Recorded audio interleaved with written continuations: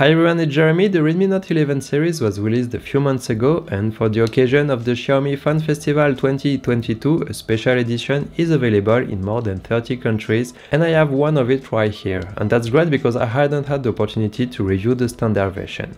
First of all, what is the Xiaomi Fan Festival? April 6, 2010 is the anniversary of the creation of Xiaomi, and at this time each year the brand organizes this festival to reward fans of the brand. Events, promotion and special edition are launched during this period, which lasts from April 1st to April 6th this year. I also show you a Redmi Note 9S in a special edition 2 years ago. I'll put the link in the description if you want to take a look on the event page, and we'll go to the unboxing part right now. The phone arrived in this pretty box, which itself arrived in a plastic box as well as a strap in the color of the events. So I didn't understand it right away, but this strap and this transparent box go together and make it a kind of a reusable bag. I'll put you some pictures once the set is assembled. If we take a look into the box, it is very colorful, and inside we find the Redmi Note 11 with its box, again with a different design with the stars, and above all a limited edition card for the XFF 2022 with a chip inside. For the smartphone, the box contains some stickers in the color of the event, a flexible plastic protective shell, a 33-watt charger and a USB-C to USB cable. If we look at the smartphone, this one measures 8mm thick for a weight of 179 grams. It remains light enough, and here we have the twilight blue version with the mention of the XFF next to the Redmi brand. On the top there is a jack port, a speaker, an infrared transmitter and a microphone. On the right side are the volume and power buttons, which integrate the fingerprint sensor. On the bottom, a microphone, the USB-C port and a second speaker for stereo, and on the left side the dual SIM drawer. This is where the difference ends with the special edition compared to the more standard version. For the screen, this one measures 6.43 inches. Despite the low price, it's an AMOLED screen with Full HD Plus resolution and a refresh rate of 90 Hz.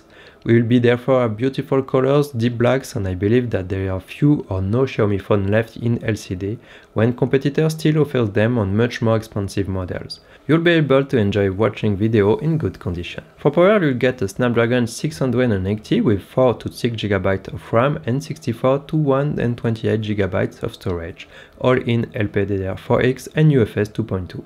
You can also expand the storage with the microSD card up to 1 TB. The phone has MIUI 13 but runs on Android 11. Regarding the benchmark, I'll let you take a look at the score.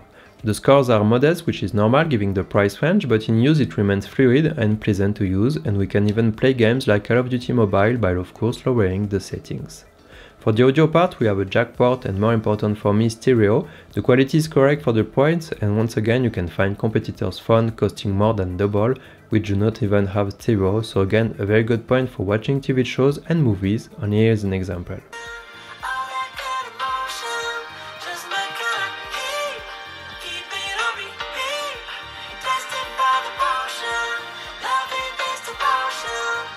For autonomy, the phone has a 5000 mAh battery and supports 33-watt fast charging with the supplied charger. I used the PCMark app to simulate typical smartphone use and dropped the battery from 100% to 20% and got a score of 16 hours using the screen at 90 Hz. We therefore easily last 2 days with this smartphone, and it will take about 1 hour to fully recharge it. For the photo and video part, we have a 50 megapixel main sensor, an 8 megapixel ultra-wide sensor, a 2 megapixel macro sensor, and a 2 megapixel depth sensor. For the selfie sensor, it has 30 megapixel and we can film up to Full HD at 60 frames per second. For the price of the phone, you can't ask a lot of it, and the main sensor does well enough to take good enough photos in good light condition, when the other sensors are less interesting and less detailed. For the price, the standard model can be found on the Xiaomi site for around 200 euros in France. For this special edition, at the time I shot this video, it is available at 249 euros on the French Xiaomi website with a bonus gift, and I think that with various promotion in progress we can even have it for less than that. And of course you should look into your own Xiaomi store to get the correct price. The phone is more than okay. We have here a phone at around 200 euros which offers a 90 Hz AMOLED screen and stereo. It remains fluid in everyday use and will allow you to consume content in good condition. This special version brings a few extra touches in terms of design and packaging. If you can have it at the same price as the standard version or for not much more, it can be interesting if you are a true Mi fan, but otherwise the classic version will be more than enough. In any case, don't hesitate to check out the different pages for the Xiaomi Fan Festival 2022. A lot of promotions are underway and it will be a shame not to take advantage of them.